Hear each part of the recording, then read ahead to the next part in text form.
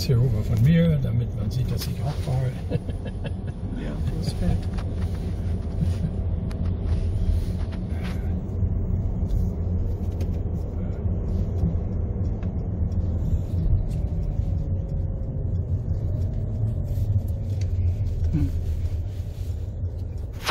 Da ist eine Statue für. There's a statue for Harry Faber. Ja.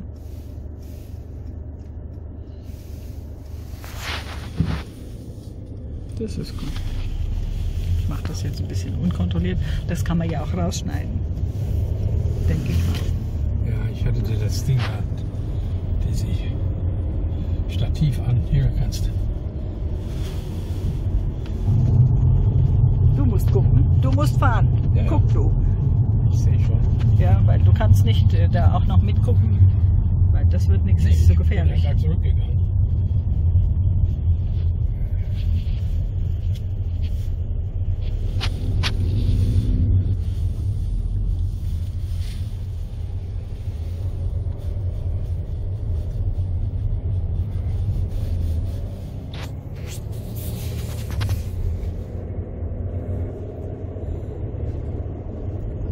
Wir müssen jetzt auch wieder um die Ecke biegen, oder was? Ja.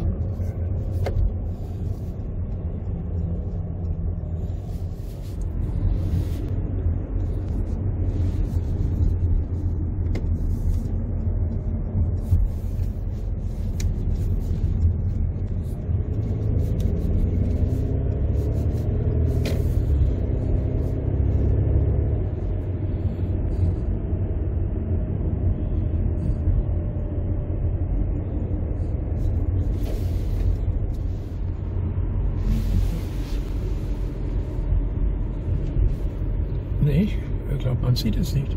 Oh, doch, ein bisschen. I don't know whether you can see the head-up display there. Karen's holding the camera for me. Yeah, I think you should be able to see it.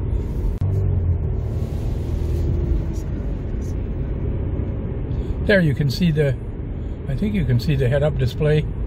Maybe not, I don't know. So here you can see, we're not moving now, of course, but you can see superimposed on the hood of that black Ford in front of us, the 0 kilometers per hour. That's the head-up display in the windshield of this car. And it has various settings. If I turn on the, what's it called? Cruise control. And now I can turn on the cruise control, I think. Oh, maybe not. Maybe you have to be moving. I guess you have to be moving. Anyway, it forms a circle there and shows you how fast it is set, how fast the cruise control is set to go. Here are the instruments that the driver has in front of him normally. And here's the night display of the GPS.